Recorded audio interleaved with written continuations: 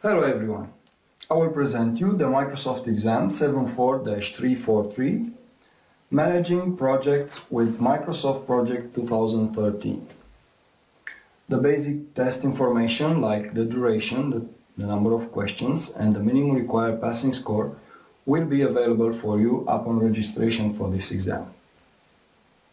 Here are the main technical areas where this exam intends to verify your knowledges. First, you have to understand how to initialize a project. Subject will be covered by 15 to 20% from the total of the questions.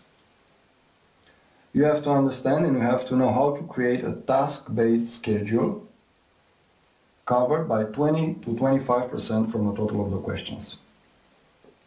Manage resources and assignments, also 20 to 25% coverage.